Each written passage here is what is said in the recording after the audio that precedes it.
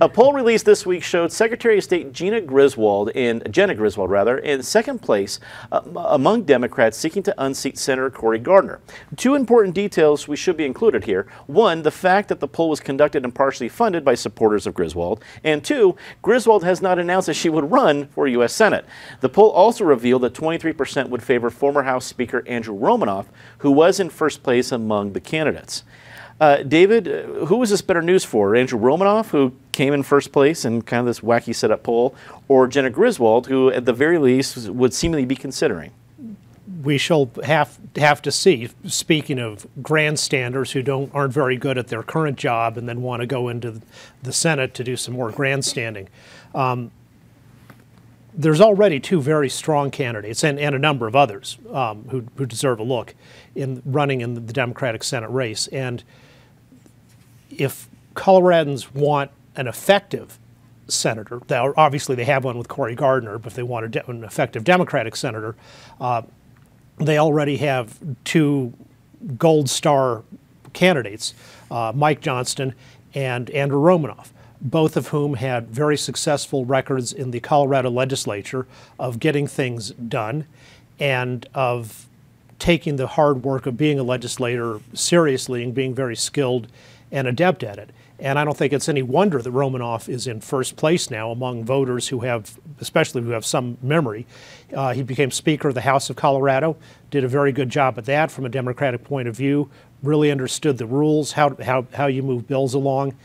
And after he left the legislature, he went to run a mental health advocacy organization in Colorado.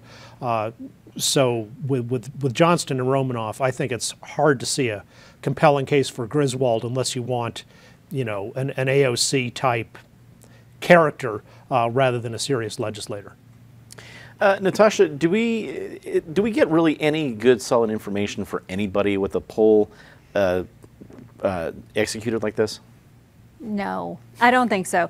What's interesting is I'm not sure it's an apples to apples comparison. This feels more like an apples to oranges, almost a wish list of candidates. But if that's the direction they wanted to go, I would have liked to see a few more names put into that mix as well. Like these are possible people who could run. I mean, Chauncey Billups, John Elway, whoever else. I mean, that's kind of what this feels like. If someone hasn't actually said they are running, then why would they include it with the other candidates? However, I'm not a pollster. I'm sure they have lots of reasons for how they set this up, and I'm sure there is no perfect way to set up a poll. What I do think and what I hope it does bring attention to is that there is a very large field of candidates that are running for this race, and it's worth getting to know all of them. So if people are looking at this and wondering, well, why did Jena poll so well? Maybe it's time to start looking into who the rest of the people who are running and getting to know their platforms and seeing who you want or who they want to run in that slot.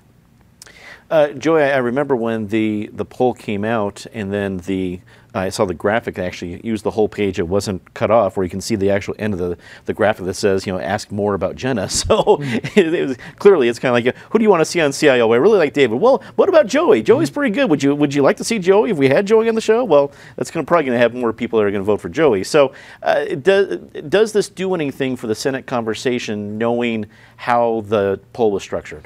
Well, it gets Jena Griswold in the conversation, but you know, this race doesn't lack. If someone thinks that this race needs a qualified woman, this race doesn't lack for that. You know, she would be the 8th woman out of a 12-person field at this point, and we may not be done. As Patty often talks about the clown car, this thing isn't full yet.